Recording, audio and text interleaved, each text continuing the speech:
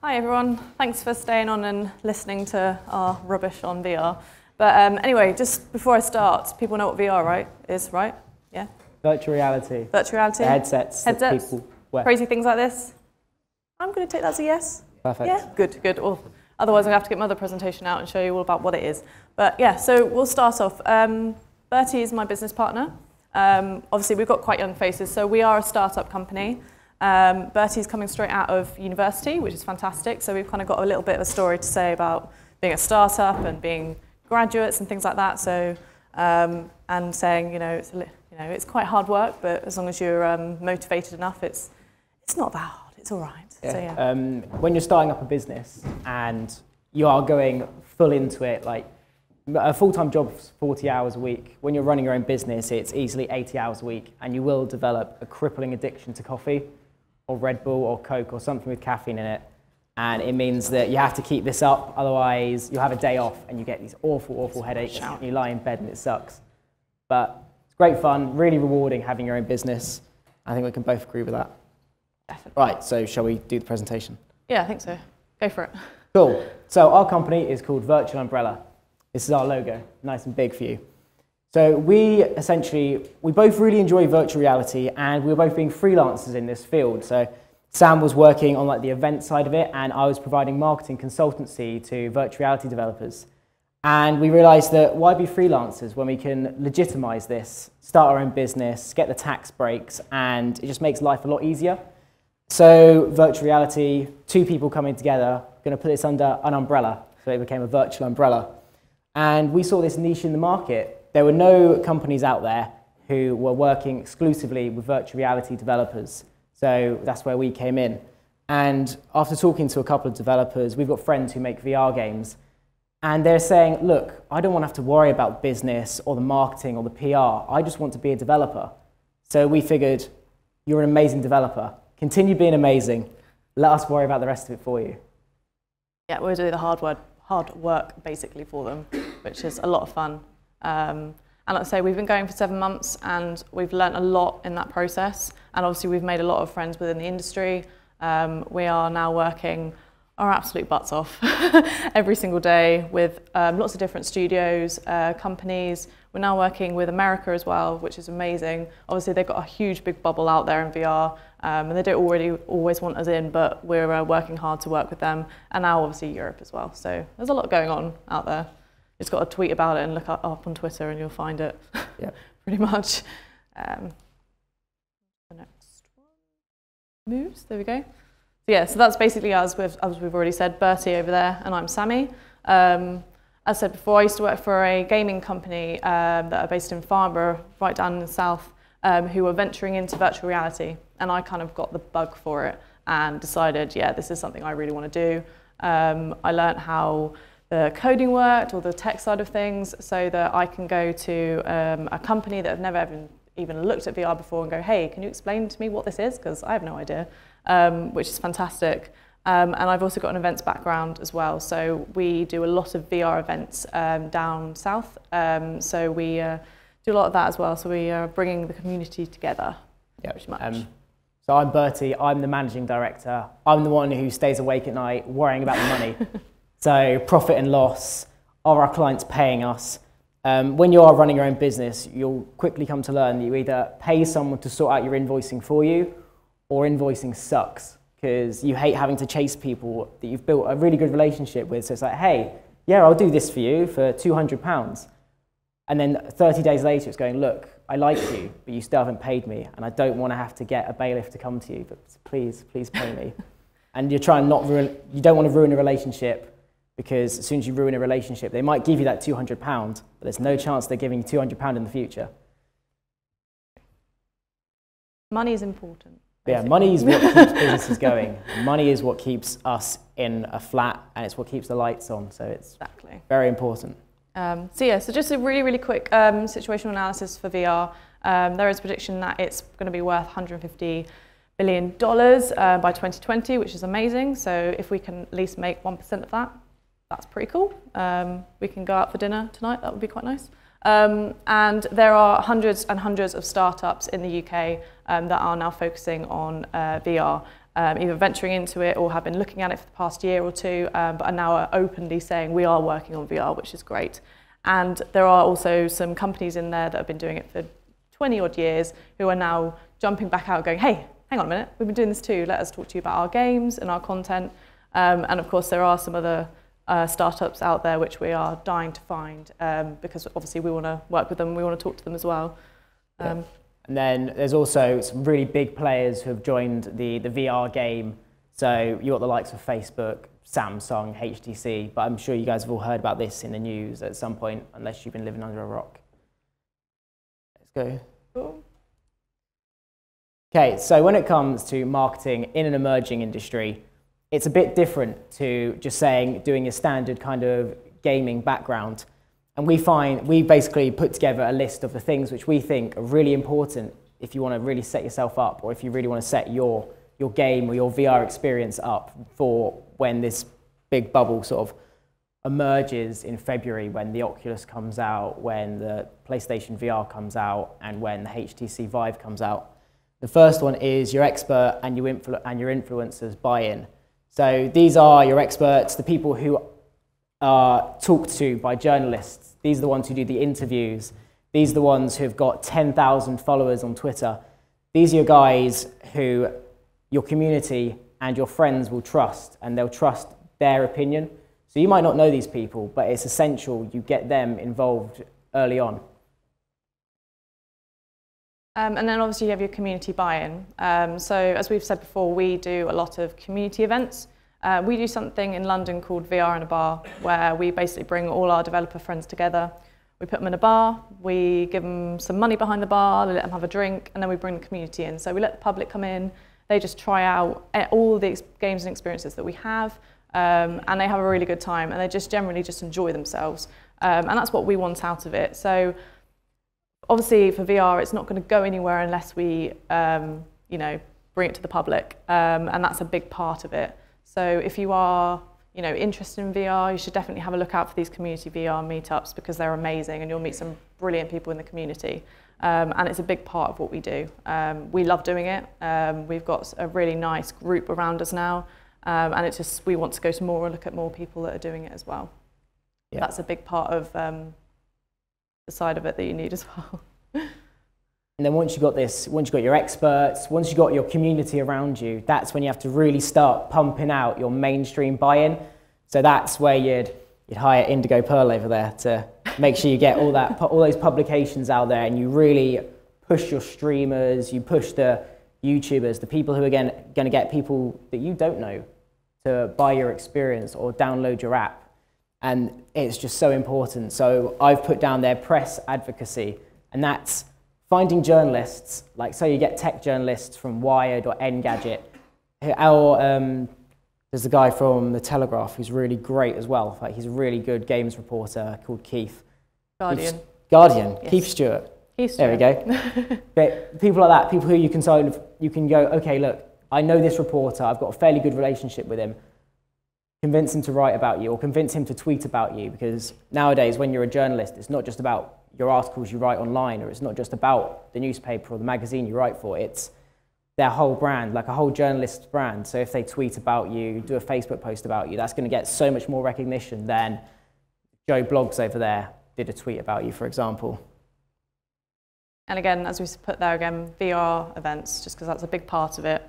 And we want to encourage this adoption because we think it's great. I love working in the industry, and I love showing it. I love giving that first person's experience, going, hey, have you tried this? Nope. Do you want to put something on your face? Okay. And then they might be the people that buy this headset next year, or they might look into the content, or they might start going, actually, I want to make games for this. Why don't I look at it? Because it's something that a lot of people haven't looked at yet. Yeah. Obviously, within our community, we all talk about the same thing all the time, and we think, oh yeah, we've seen the same games, but there are a lot of people out there that haven't yet. So we're just encouraging that. No, it's crossed anyway. So on top of this is also the fact that especially with virtual reality at the moment, it's got so much press, there's so much stuff going out in newspapers. When it comes to your mainstream adoption, people are wanting to try this. We were recently working for a company called SciTech Games, who've got a game called Crystal Rift. We're working for them at EGX. We had a 3-hour queue 4 days straight, and this EGX was 75,000 people. We must have pushed through about 7,000 people over these 4 days on 4 VR headsets. So people are really wanting to try this, and it's about encouraging them, going, look, you want to try VR? Try my game. If you haven't done it before, try what I've got to offer you, because then from that moment on, whenever they try VR, or if they talk about VR to someone else, it's going to be your game with your experience that sticks in their head. It's going to be your thing that is there. That was the thing that popped their cherry for VR, essentially. And it's something they're always going to remember. And it's something that if you're in the pub and someone goes, oh, have you heard about that VR thing? Oh yeah, I tried this game and it was amazing and I really want to talk about it now. It's the same with my first experience in VR, or my first experience with the HTC Vive, where I fell over a table physically. Luckily it didn't hit my head, but that's something I will take to somebody that has never looked at it before and gone, oh, so what's your experience like? Tell me more about it. And that's again where the adoption comes in. Yep. Match. Cool. So we've got this issue with virtual reality at the moment, which you really need to be aware of, that we're coining the content conundrum, because you've got a nice bit of alliteration there. And this essentially, it's where you've got companies who are producing really bad and really quick VR experiences for like Google Cardboard. And people are trying this on and they're just going, okay, this sucks. VR must suck. And that's not the case at all. There's some amazing VR applications out there. There's some things which genuinely will blow your mind. There's a film called Henry. It was made by Oculus Story Studio, which is like Oculus's film background, essentially. And it makes people cry. It makes people go into virtual reality, and they're so blown away by this film that they cry, because it's just so amazing. And it's a shame that there's so many like just sort of small, quick projects out there which are killing it, and just sort of they're completely killing that vibe. And yeah, the way we're looking at it is, if we're going to get this mainstream adoption, we have to make sure we're getting people trying quality content, and they're trying something that's really amazing. Because once you've seen something amazing and the benchmark's up here, if you play something and it's not quite as good, you're not going to get turned off. But if it's your first experience and it's bad, you'll get turned off VR straight away. A lot of our developers that we work with are really dealing with this at the moment, because obviously they're the ones that are showing off the content. And if they hire in staff or people that aren't 100% aware of how to show off the content, they worry that they're going to be the ones that go, oh, did you try my game? Yeah, I did try your game, but I didn't really like it. And then again, it's something that you don't want to happen. We get hired a lot for staffing events like things like EGX, because we know how the technology works and we want people to experience the games well. But it is a real big problem at the moment. So hopefully when developers go into it, or companies go into it, they have a good day to sit down and go, right, okay, this isn't going to take a day, this isn't going to take 5 minutes, this is going to take a long period of time. Yeah. You get the video working? I can if you want me to. This video came out a while ago, but I don't know if it's going to let me. You've broken the internet. I didn't break it. I know how VR works, I just don't know how the slides work. But basically, no, it's not going to work, I don't think. No. My lady's just. Okay, never mind. But yeah, basically, I think this came out last year, and the guy was trying it in a shopping centre, and a lot of the time, a lot of VR content's shown in, like Westfields and things. And I think he was trying a roller coaster for the first time, and he was pushed halfway through and panicked completely, and he's like falling over and everything. It took 2 people to get him up. And it's just obviously really funny to watch, really entertaining. But from his side of view, he's never going to touch that again. Never. I don't blame him, because I wouldn't either if I'd fallen over a million times in VR on a roller coaster. But it's just a little bit of an example of how it can go very, very wrong. Exactly. Which is what we don't want. We don't want it to go wrong. And we want good people to be presenting and developing and showing it off in the right way. So hopefully we can push it. And this is what we're talking to our clients about as well. Especially the smaller studios that are just looking into it now. It's a big part of what we want them to consider, just going, hey, think about it, how you're representing your games and how you're showing them to the public, because that's what they're going to take and that's what they're going to remember.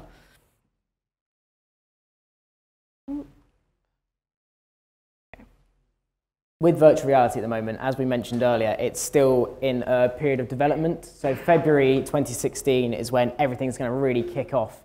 And it's when all these developers are sort of going to stop being a community, and they kind of go, hey, actually, I don't want to tell you about my ideas in case you pinch them and make money off them.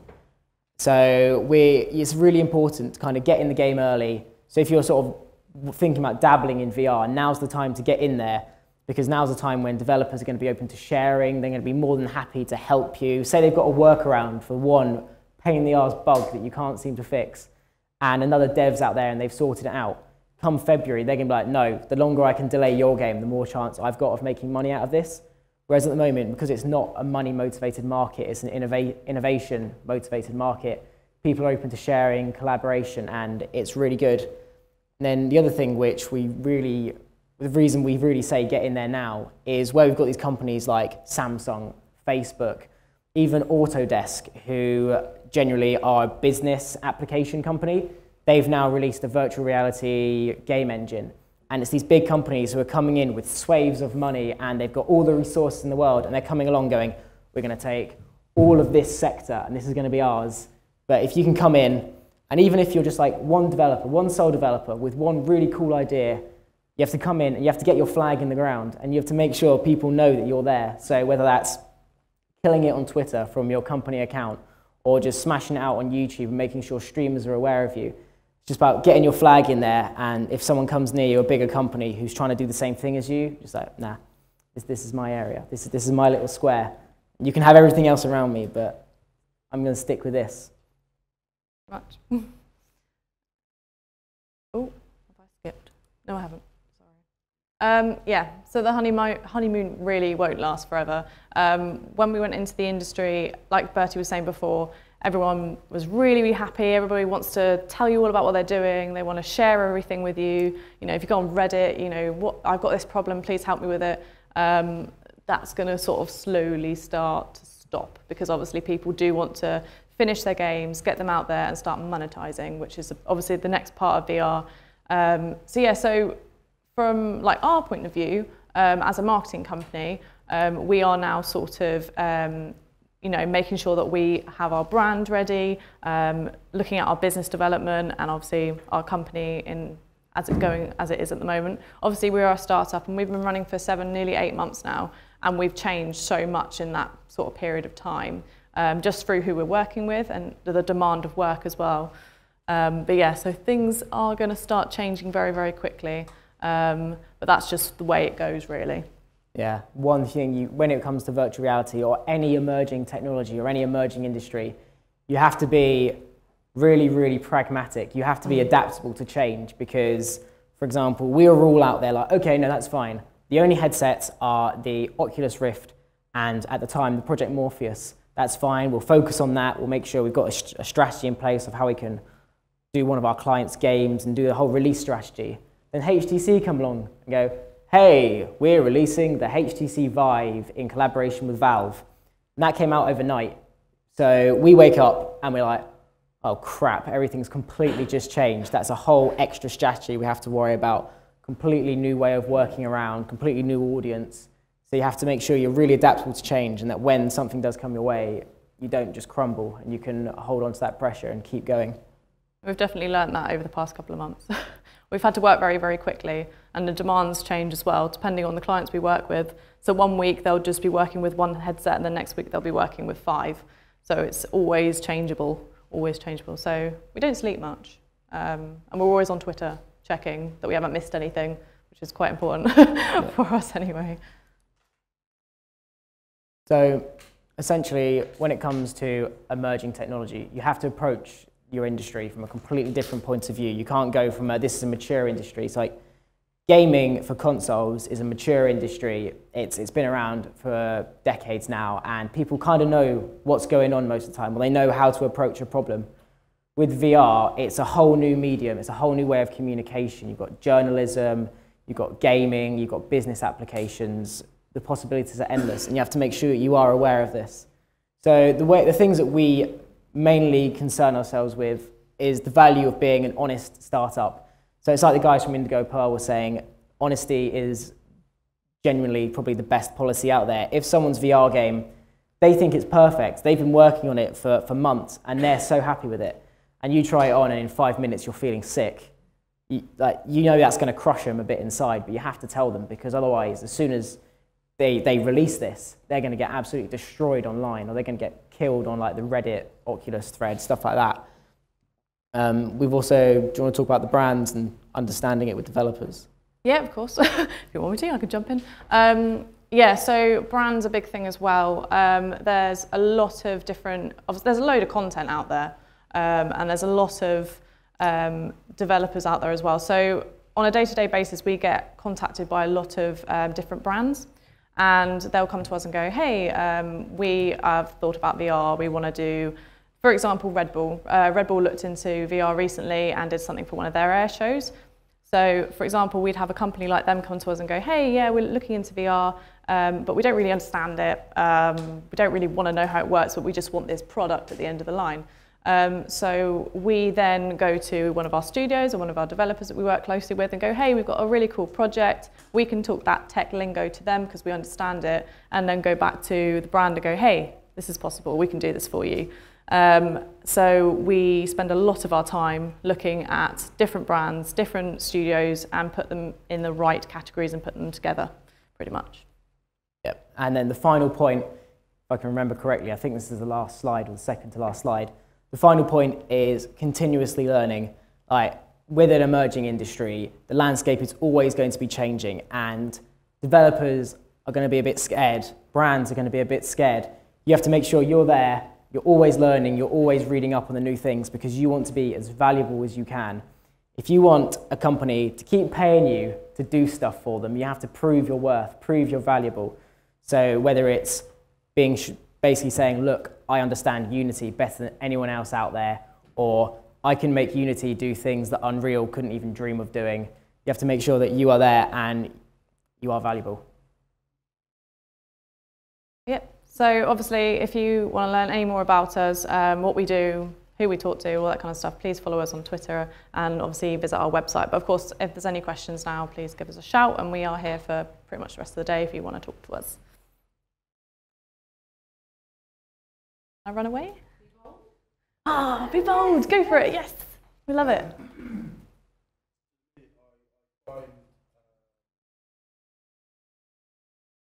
Mm-hmm.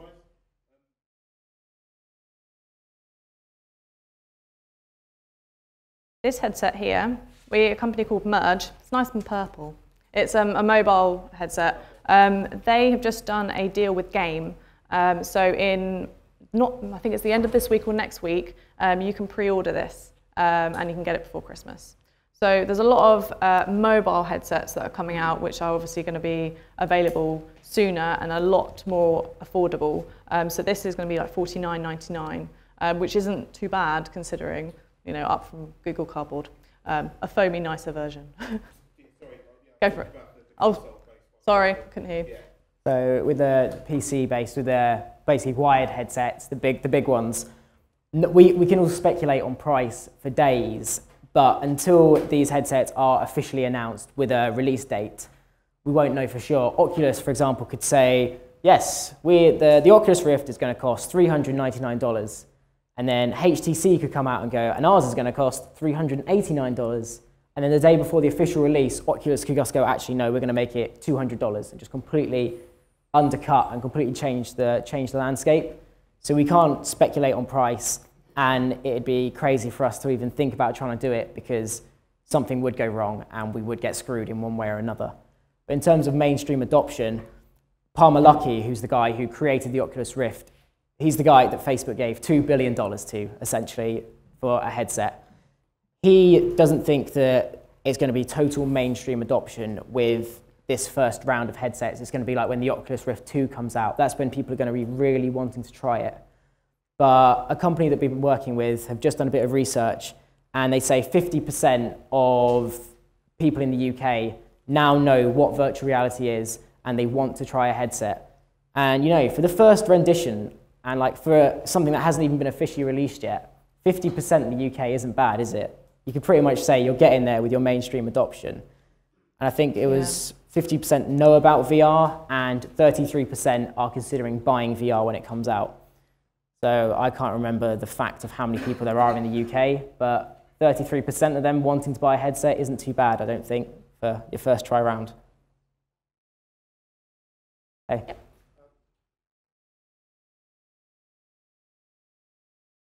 Yep.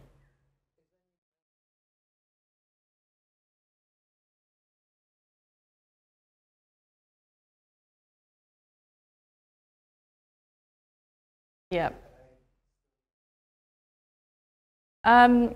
Personally, I really, obviously Oculus was the first one I ever tried.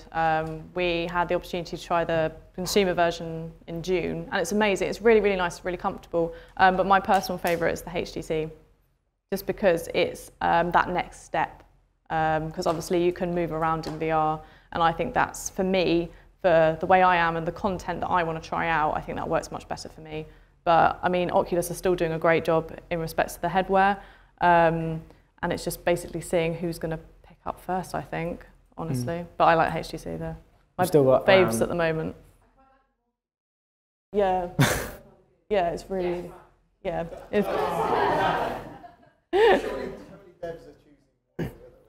A lot of developers are working on all headsets. So obviously they know which ones they prefer, but they are making content for 3 or 4 different headsets at the same time. We're dabbling in AR. We are dabbling. But essentially, from where we're a startup and it's an army of 2 at the moment, we've kind of focused on the fact that let's do VR marketing really well and make sure we're good at this, and then move into AR rather than kind of just do like a half-assed job at both. It's like Ron Swanson from Parks and Rec says, don't half-ass 2 things, whole-ass 1 thing. So we're just going whole-ass into VR at the moment. Pretty much. I love Parks and Rec. You had to put that in there, didn't you? Oh, no, I love it.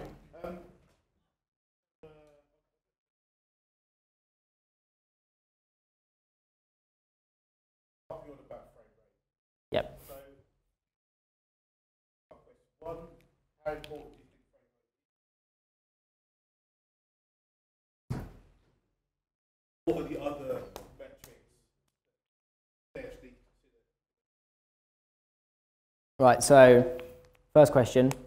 Frame rate is very important, but devs will be devs. Devs will always moan and be upset until something comes through perfect. But the great thing about developers is they're problem solvers. So they'll moan about a problem and they'll get upset and then they'll fix it.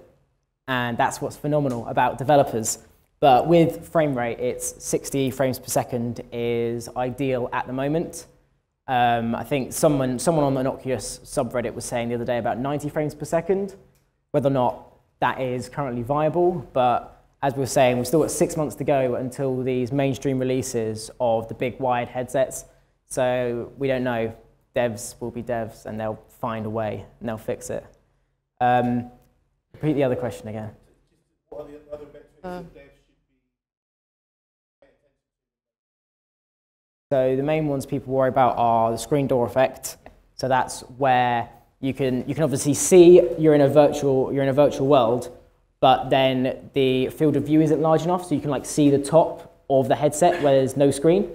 So that kind of, it kicks you out of your virtual reality essentially, because it grounds you, and if you're trying to escape into a new world, that isn't very good really for grounding you. It appeals a lot to like the mobile VR headsets, because obviously depending on the phone that you're using, say for example, I've got like an iPhone 5S or whatever it was, and that's too small for me to put into a headset. So I know I can see the size and I'm like, nah, I need something else, I need something bigger. But yeah, sorry, button. And then the other thing is latency. Latency is huge at the moment, because like latency, I think it needs to be, it's like 2 milliseconds or something minute, because otherwise I'm going to turn my head and then the world's going to move, and that just makes you feel really, really sick. So that's kind of, the key one for the moment, at the moment, is latency, I find, because otherwise someone's going to look up, look down, look left, look right, and then it's all going to change and it's just going to completely throw you out of whack and make you feel unwell. Awesome. Lovely. Thank you. Right.